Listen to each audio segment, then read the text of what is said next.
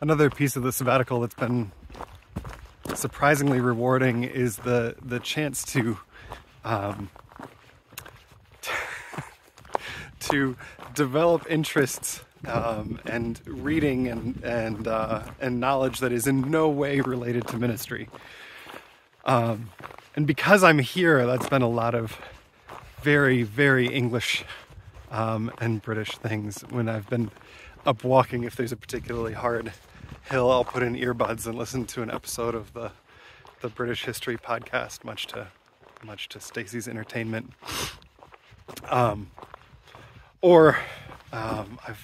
fallen in love with Shakespeare again while I've been up here, going to plays and also just reading as many places as I can.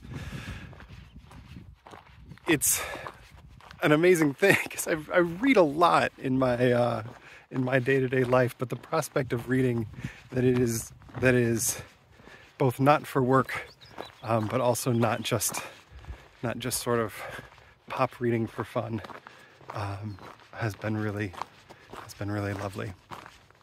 As is this walk. I just continue to be amazed. You know, the first 2 or 3 days of the Great Glen Way, I was a little underwhelmed because we were just walking along the Caledonian Canal, which is fine. It just looks like the Erie Canal back in the States. And then all of a sudden, the last 2 days, we've gotten up above the tree line over Loch Ness, and it's just spectacular. Just spectacular. I hope you can see that. And tomorrow's my last full day on the trail. And I've got one more sort of short trip, and then down to Seven Oaks and Oxford for the very last couple things while I'm here in the UK. Also, General Assembly starts tomorrow. So for those of you who are traveling to Pittsburgh, safe travels.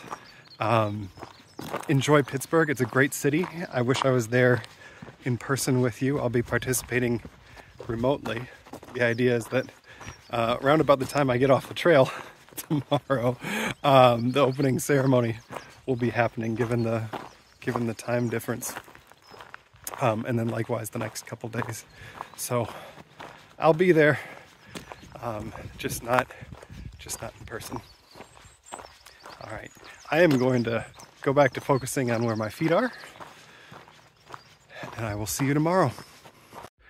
One last note that I forgot earlier today. I actually recorded daily videos while I was on the West Highland Way back in March, thinking that they would be for the congregation, but then I've never posted them. So I've now compiled them into one video, and you can see a link to it just here.